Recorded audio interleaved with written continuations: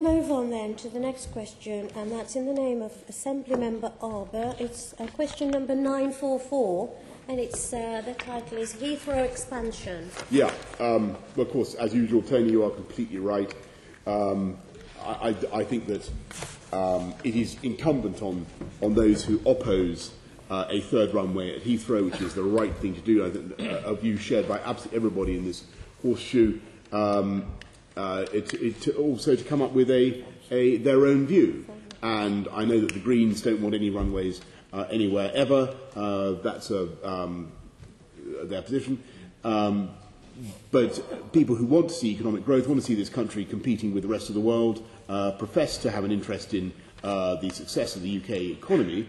They've got to come up with a solution.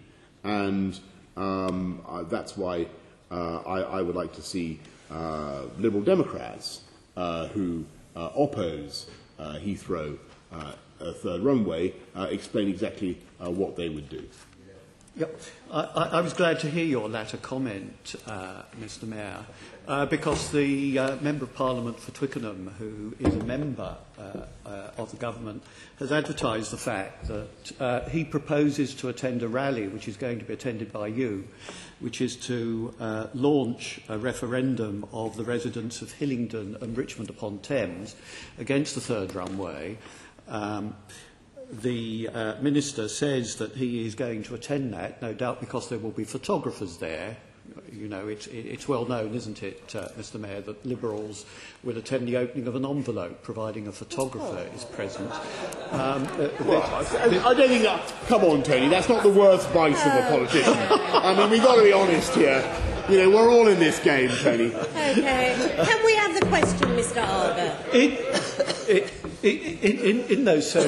In those circumstances, without there being an alternative proposed by the Liberal Democrats to what would happen when there is no expansion of Heathrow, their lack of vision, the sort of vision which you and people sitting on this side of the horseshoe have expressed by suggesting that there shall be an additional airport in the estuary, or there should be expansion elsewhere. Under those circumstances, do you think it right that a Liberal Member of Parliament should attend the rally?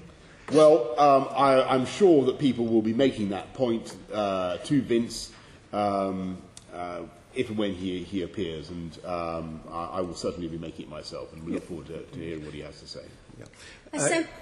No, I hadn't. I hadn't finished. The rally, as you know, is at Barn Elms, Mr Mayor.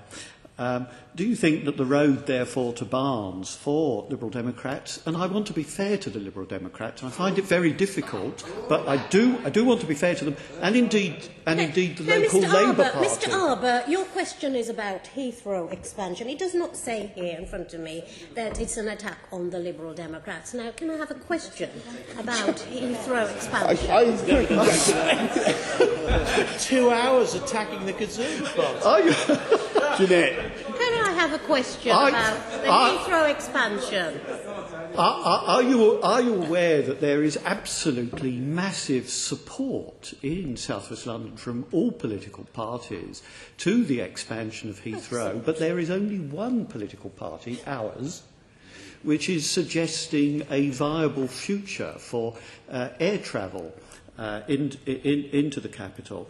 Under the circumstances, do you, like me, hope that the road to Barnes is going to be the road to Damascus for those doubters who sit opposite and to my extreme left? Absolutely. I mean, not obviously the road to. I hesitate to compare Heathrow to modern Damascus, which is obviously in a bad way. But what I think in that sentence, by the way, you meant opposition rather than support. You said there was massive support for Heathrow expansion. Support for the rally. Support for the rally. I'm sorry. Yes. Yes, there is support for the rally, and I certainly agree with you, Tony, that those who oppose Heathrow expansion, which is the right policy for London, should be coming forward with a solution.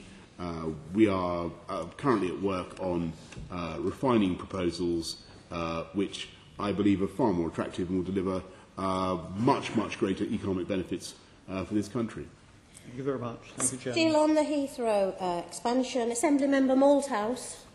Mr Mayor, given that political campaigning and political advertisements are banned on London public transport, do you think it's appropriate for Heathrow to be advertising so as to try and influence the Davies Commission on the tube at the moment? I think it's very interesting that Heathrow are calling for that area to be built on. They're saying let's build on Heathrow and let's have more runways and more planes coming into to London. I think actually it is helpful that they are raising the issue to public attention. I think people can see what they're trying to do, and I think it is also important that we explain the context in which they're making these claims. If you have more planes coming into Heathrow, you increase suffering, noise pollution, which is already endured by 750,000 people. 766,000 people in London already suffer noise pollution above EU levels. That's a third of all the noise pollution victims in the whole of the EU. I think Heathrow's campaign is ill-judged by them because it gives us a chance to elucidate the reality of the situation. Would you also, therefore, as the chairman of TfL, welcome the other side of the debate being proposed through the advertising hoardings on the tube?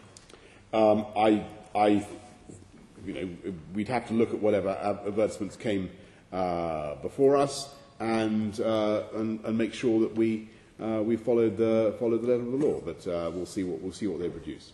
Okay. But I'm content that what the campaign shows is the alarm in Heathrow that they are losing the argument. They are losing the argument about expansion of that airport. They know full well that Londoners will not tolerate a massive degradation of the quality of our lives, and they also know that Heathrow doesn't provide the long-term solution. We'd be simply compounding a historic planning mistake. Assembly Member Tracey, have you got a very elegant question for us? Yes, Madam, as ever. Thank you. Thank you. On Heathrow Express. Thank you for your kind attention to me. Expansion even.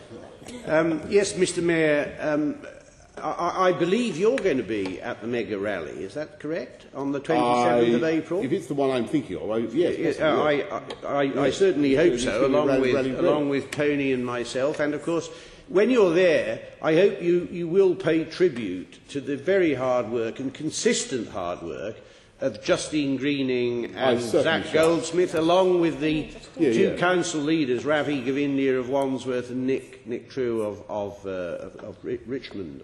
Because they have been absolutely consistent and very important in this. And while you're there, will you impress upon everybody, including the government, that they do need to move forward very quickly on this? And, I mean, you've said this before, but please say it again, because I was at a meeting a couple of weeks ago when the managing director, I think he was, of Schiphol, was sitting back and laughing. They're laughing whilst we vacillated in this country. The ditherama. I completely agree. We should get going on this thing. There's no reason at all why we shouldn't take a decision that will be massively in the long-term interests of this country. We're losing business, we're losing opportunities to France, to Germany, to the Dutch, to Madrid. This is a great trading country, and we made a historic mistake in the 1960s by letting our dock business go to Rotterdam. We cannot lose our aviation business. It's absolutely vital. So let's make this a keynote event on the 27th of April. I'm sure with you there, Dick, who can lose? It's going to be stellar. It's going to be stellar. Thank you.